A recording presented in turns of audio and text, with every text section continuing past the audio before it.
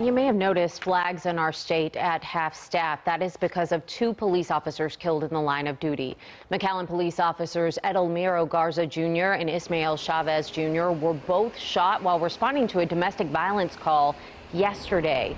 Police say a woman called for help, saying there was an argument between her father and son.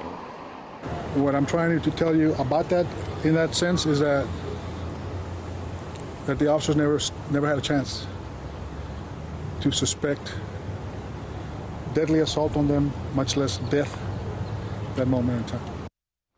Police say after that shooting, the suspect then killed himself.